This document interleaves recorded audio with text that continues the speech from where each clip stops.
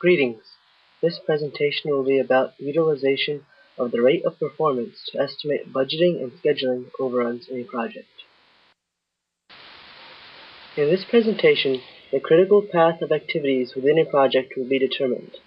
The planned and actual durations of this project will then be visualized in a Gantt chart. Finally, the rate of performance will be calculated and then used to revise the estimate of a project end date or duration and to determine the budget overrun. Looking at data for a patient satisfaction survey project, we can see the individual activities required here, as well as any required predecessors, the planned durations, actual durations for activities that have been completed, and the planned expenditures for each. Of the completed activities, which are A through C, only A and B are on the critical path, because as you can see, they are linked.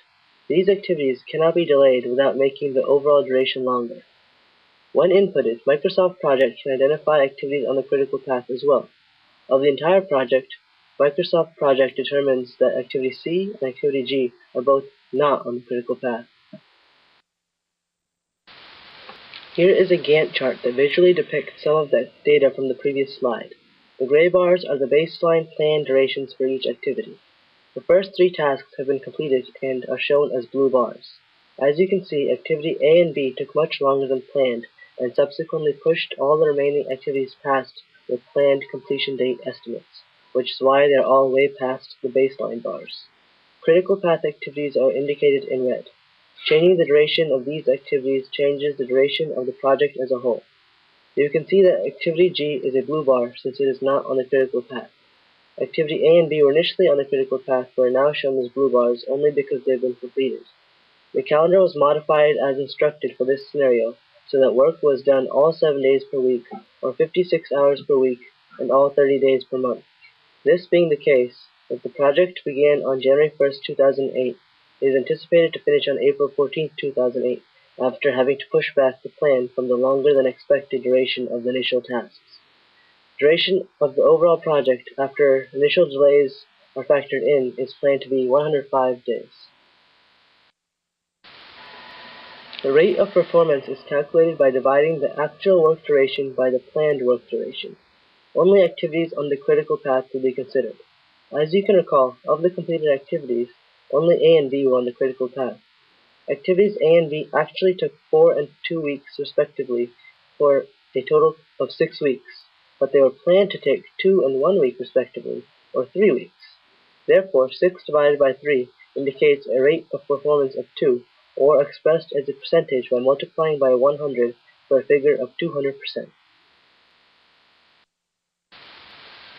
To determine the schedule overrun based on the rate of performance of completed tasks, we first determine the planned duration of the project. This is done by summing the planned duration of each of the activities of the project that are on the critical path, which you can see on the first line. As you can recall, since activities C and G are not on the critical path, they are omitted from this calculation. The planned duration was thus 12 weeks. The estimated project end, or duration, can be determined by multiplying the planned duration by the rate of performance, which was determined in the previous slide. This comes out to be 12 weeks times 2 for a total of 24 weeks. The anticipated delay can then be determined by subtracting the planned duration from the newly estimated project duration, which is thus 24 minus 12, which equals an anticipated delay of 12 weeks. Recall that the project was estimated to be 105 days in duration. Considering 7-day work weeks, a 12-week delay multiplied by 7 days a week indicates a delay of 84 days. Adding 84 to the 105-day initial estimate means that the new estimate is 189 days. Calculating the budget overrun requires data for the actual budget for each of the activities. Although we were initially given the planned expenditures for each activity, we were not given the actual budget for activities that have been completed. Therefore, it will not be possible to determine an exact figure for budget overrun. However, keeping in mind that the rate of performance was 200% and the project is therefore expected to take twice as long, it is quite likely that the project will be over the planned budget estimate. We just cannot estimate by exactly how much it will be over the budget. After completing this assignment, I learned how extremely useful it is for project managers to compare their initial project plan estimates with what actually occurs. This allows them to anticipate potential delays in scheduling and budgeting so that they can make the necessary adjustments and decisions ahead of time to minimize risk and ensure the best possible outcomes for their projects.